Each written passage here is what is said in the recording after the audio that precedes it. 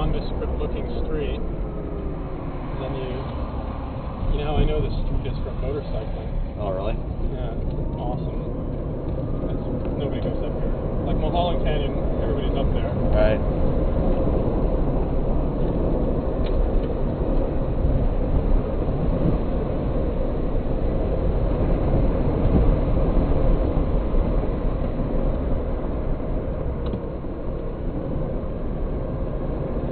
There's a couple of residential spots here, so you got to be a little careful in the beginning.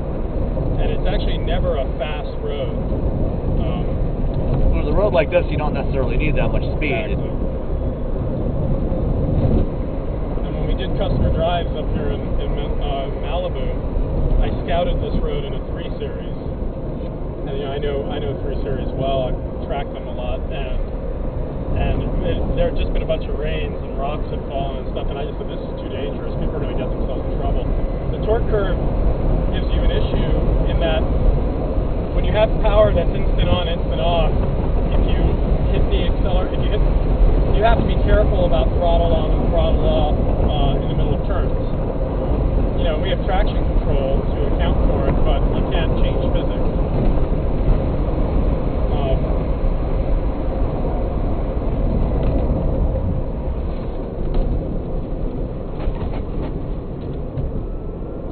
Actually, my traction control just kicked on there. As it should have, because I was trying to induce a slide. Yeah.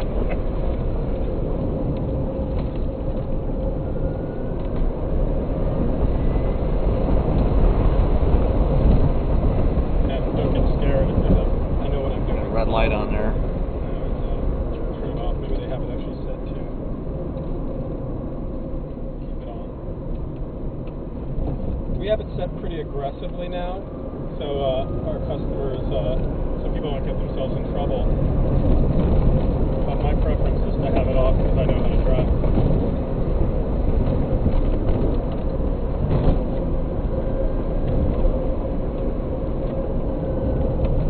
Suspension does a pretty good job of absorbing the road surface. It? I was trying to actually see there what the limit of the front there was. You heard it skip a little there. Yeah. But the thing about this car, which is really amazing, is so you just felt it going through there and skipping, but did the car feel unsettled to you at all? No. No, it hung on the whole time. Yeah, and when it does skip, you know, the thing about a car is how it behaves when it does lose traction. And if you're in a big old American muscle car, when you lose traction, you lose traction. Right. I mean, you've got good mechanical grip here that's doing a good job of keeping the tires in contact with the road surface. Right, and you also have the benefit of the mid-engine layout with the battery. The heaviest part of the car is in the middle of the car, and so when it does lose traction, either in an understeer or oversteer situation, its tendency is to pendulum back to the center as opposed to swing out. And I don't know the technical speak for that, but it just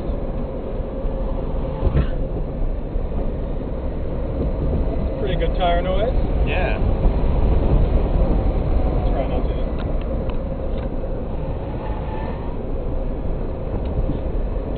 That's beautiful. The way that handles that. You know, you get the tires giving you feedback, and the car is just perfectly settled.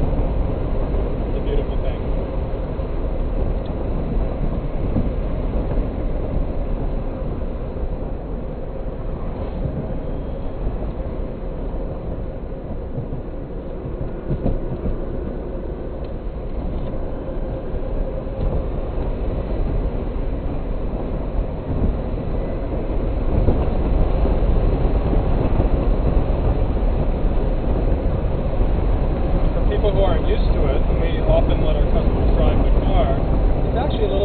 got to be a little careful. You got to give them coaching, you know, because they're used to their cars, and you get a little carried away in this car. It's the kind of thing that you can find yourself in trouble in ways that you aren't used to because the torque comes on so. Always there, everywhere. You end up. I I think the most common error I see with people in this car is their entry speed is too fast because they didn't gauge how quickly they would get to the corner.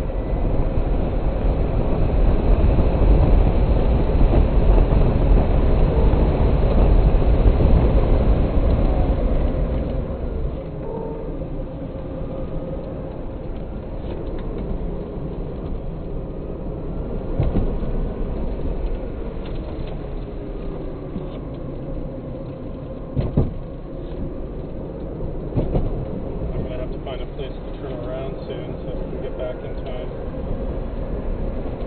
Because Latigo just keeps going out and out and out. There's a spot there.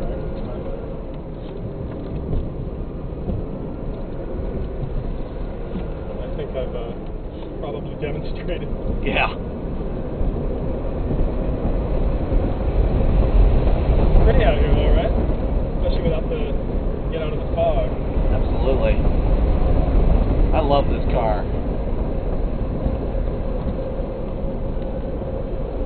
I think it handles better than a Zebra even.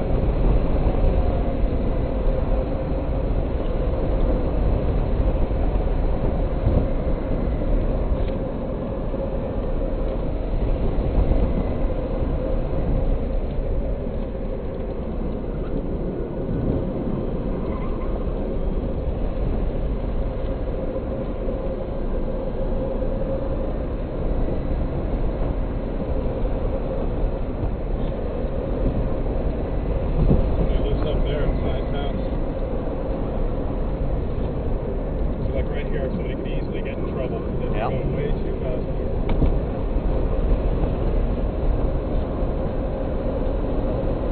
I tell my guys when they're driving with the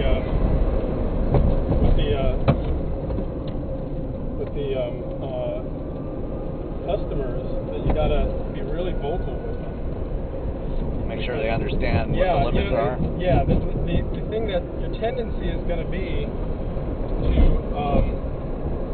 to be deferential to the customer and be nice to them, especially if it's a celebrity or something like that.